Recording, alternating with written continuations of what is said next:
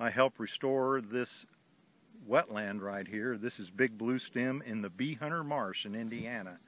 It's plantings like this that provide critical habitat for not only wildlife, but it helps with reducing flooding because this is down in a wetland. Conservation makes all the sense in the world because our land is the most valuable thing we have.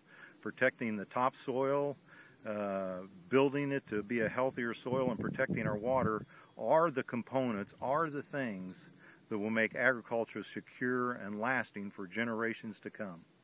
What advice would you give to farmers who are interested in trying to do more conservation on their land, including their cropland? Well, I think more important than ever will be what we do on working lands.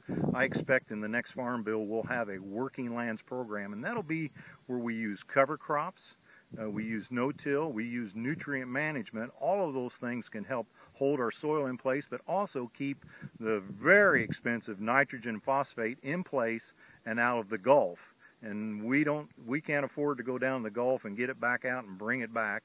So we need all the tools, and cover crops, no-till, and nutrient management are the tools that allow us to do that in the future and grow higher yields than ever.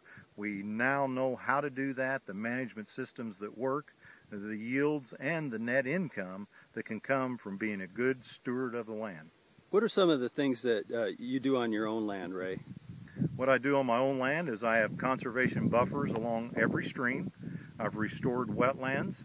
I have grass waterways with these native prairie grasses. I try to use native plants in my restoration, but then on my working ground, I'm trying to grow the biggest yields ever with the least input. So we use variable rate nitrogen so that we put the nitrogen on when most needed. We use Austrian winter peas to grow the next year's nitrogen for the corn crop. We use crop rotation, and we use grid sampling, and so we do lots of things to make sure that we use our inputs as efficiently as possible so that it's used by the plant and keep it out of our water, keep our streams healthy and clean and clear.